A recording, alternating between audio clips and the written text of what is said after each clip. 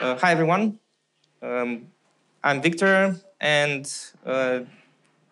today's presentation is going to be trying to convince you to adopt some more expressive functional programming techniques. I'm not going to try to sell you on the FP snake oil, but this is just a preview talk. If you want to see more things, more interesting examples and scenarios, I do have an expanded version tomorrow morning it's called The Imperatives Must Go. So now I'm going to focus on particular scenarios, it's called And Then Some Tea. So modern C++ has become more functional. We've been adopting old ideas for over 40 years now, some of them, and gradually incorporating them in modern C++, from mundane things like closures and algebraic data types to folding, mapping, partial applications, ranges, lazily evaluated ranges, and so on, and composition, of course. I was supposed to hide that.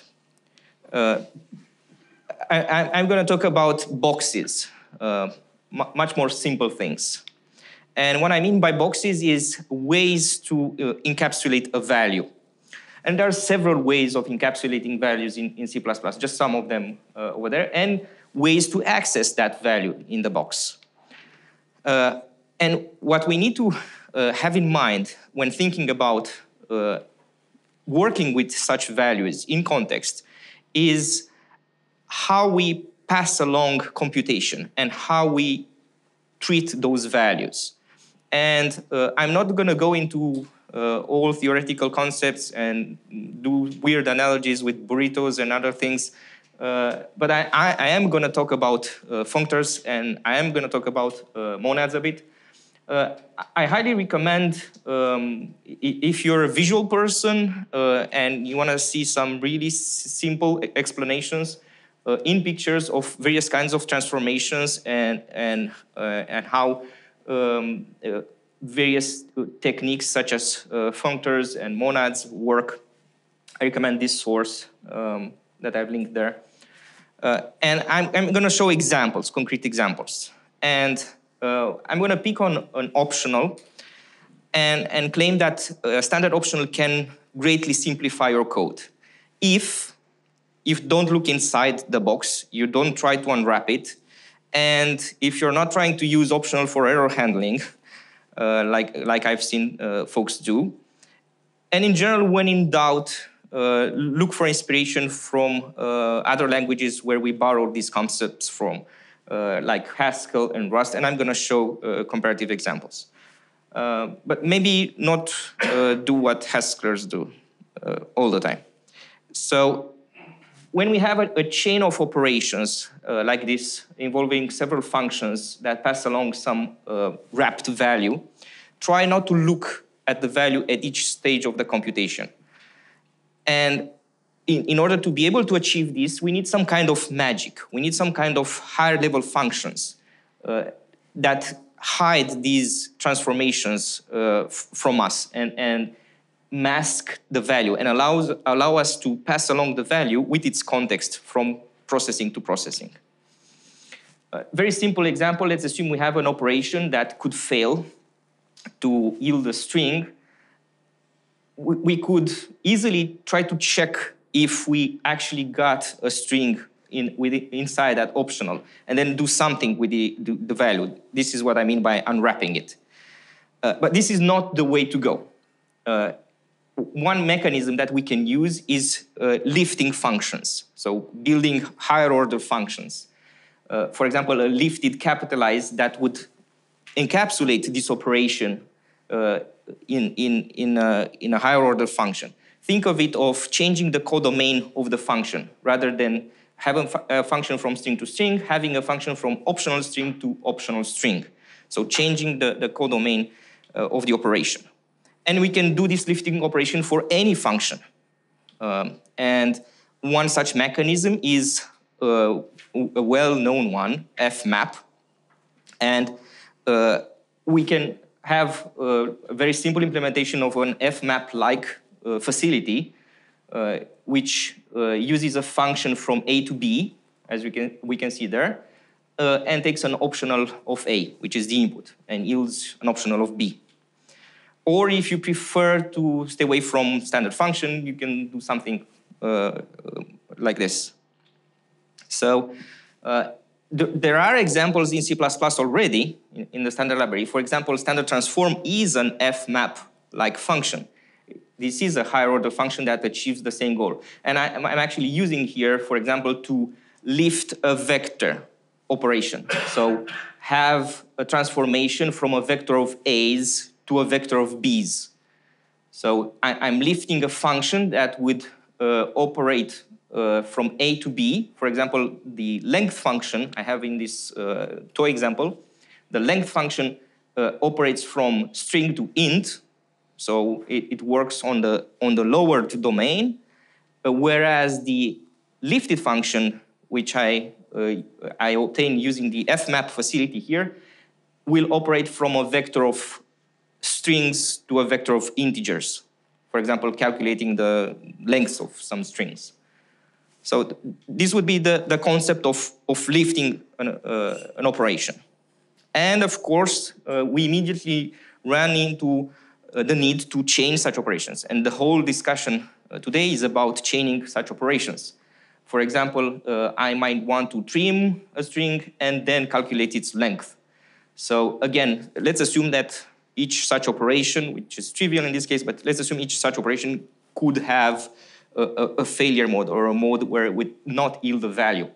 So again, we would talk about lifting the trim and lifting the length of operation and composing them. And right now, it doesn't look pretty.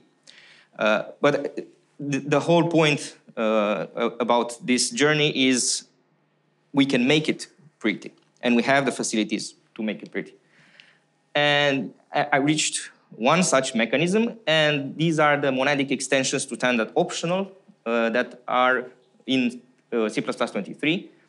Ignore the grayed out parts. Let's assume we have a function that tries to parse an integer out of a string buffer.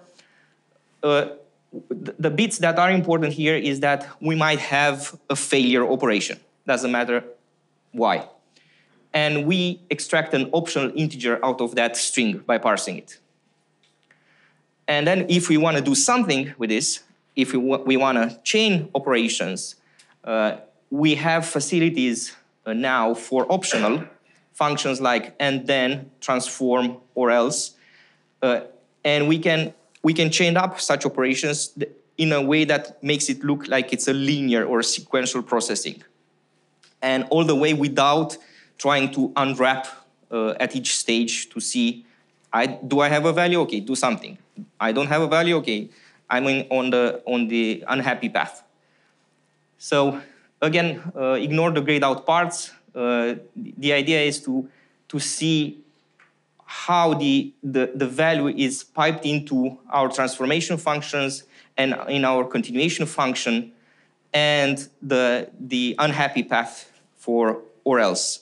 And we can chain as many of these as needed. And this comes from some heritage. And I think it's instructive to understand where these concepts come from and how they're applied in other environments. For example, if we think about Rust, we have the option type in Rust and works in a fairly similar way. It's defined as an enum in Rust, and you have some when you have the value and none when you don't have a value. So this is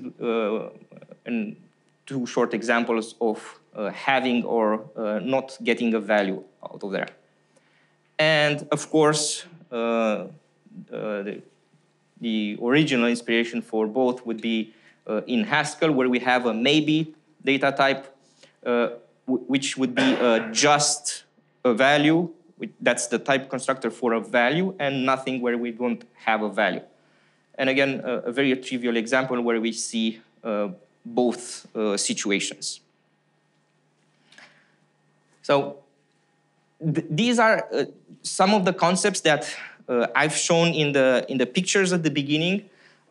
For example, we've seen transform from standard library, and that is an fmap operation, and it is a functor, not to be confused with function objects, which some people call functors, which is wrong. And we have the continuation monad, and then in C++ in optional and in standard expected, which is a bind operation. So in Haskell, we would identify this kind of continuation as bind, and it also has a nicer syntax to change such operations together, which we don't get in C++. So we've seen how optional might not hold a value in the context in such a chain of operations, but we don't always know why. So sometimes it gives us no information about why we don't have a value in that optional, and at which point.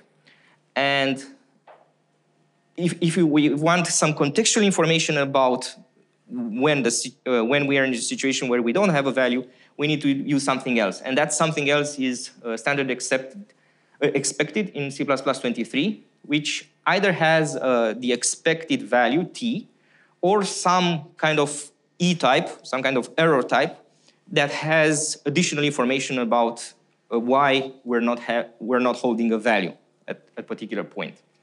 And that can be anything. And I've rewritten the previous example in terms of expected, where now I'm expecting an integer result or a parse error, where parse error is some type I invented there. And again, ignore the grayed out parts, they're not important. The important parts are the unhappy paths, where we can add additional information that may come out of some processing, or in this case, which is clearly in line, for example, out of range, where I check some range condition for the integer, or for example, when the string to int view function didn't yield an integer value, where I create a parse error where I say not an integer. Not the most descriptive reason, but it's an example.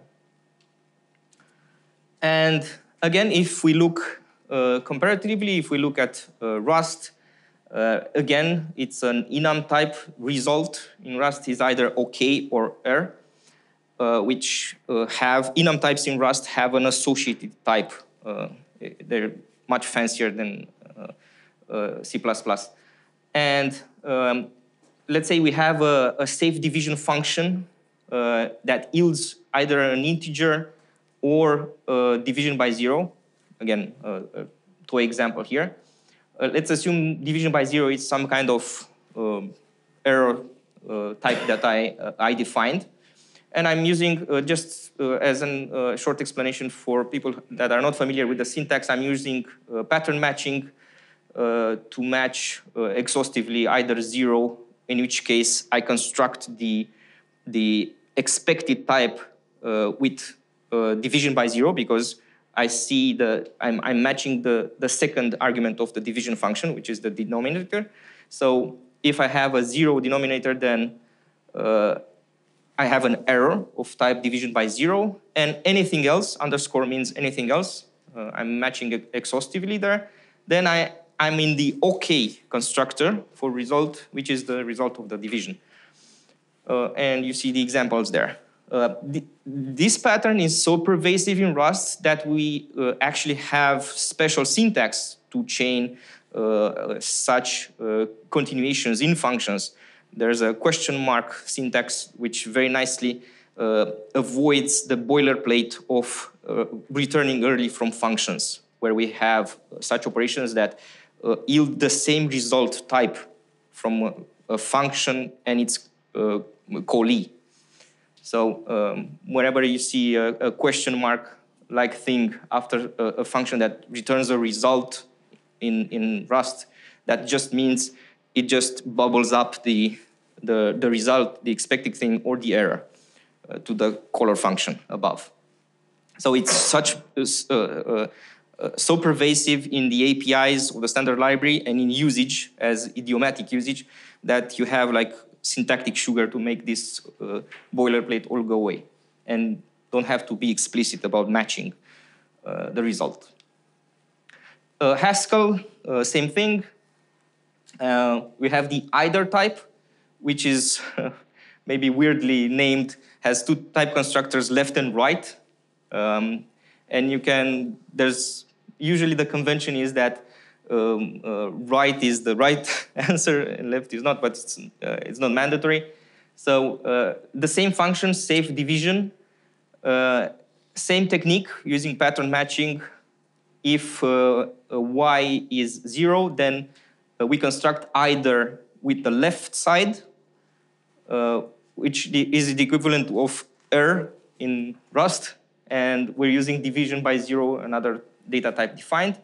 And anything else, underscore means the same thing. You see the similarity between Rust and Haskell, that's not accidental.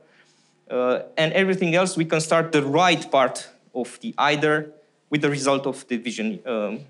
That those backticks just mean infix notation for calling a function. And the example shows how it works. So it's kind of the same thing. This is just another type. If you think about availability, so standard optional, it's not exactly news. I'm hoping a lot of people are using it. GCC 7, Clang 4, MSVC 2017. For standard expected, GCC 12, Clang 16, and Visual Studio 2022 17.3. And this is C++ 23. The monadic continuations are a separate thing. For example, in lib standard C++ in GCC, that's version 12. For Clang, version 14.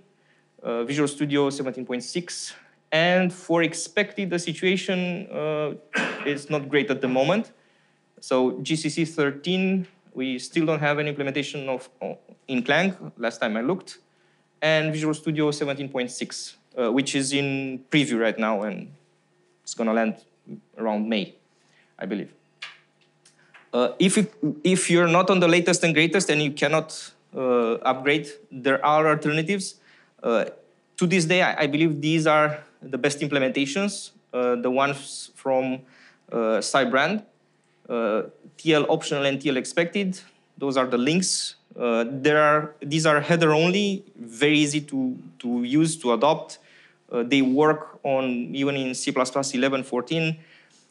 And they're drop-in replacements. So you could easily use these if you cannot use the C++ 23, for example, and then switch. And they're production quality. Further reading, if you want to read more about this, I can recommend this article by my colleague Cybrand, Functional Exceptionless Error Handling with C++ 23 Optional and Expected. That's the link on the VC blog. And of course, I can plug my other presentation, The Imperatives Must Go, where I explain a bit more in detail some of these concepts and others in functional programming. Just to pay homage to the right folks, so this is Phil Wadler, one of the persons responsible for adding type classes and monads in Haskell. We've had those since the early 90s. This is Phil now. And I'm going to end with this quote from Phil. Make your code readable, pretend the next person who looks at your code is a psychopath and they know where you live. My friend Ivan likes to use this quote as well. So, and then I'm done.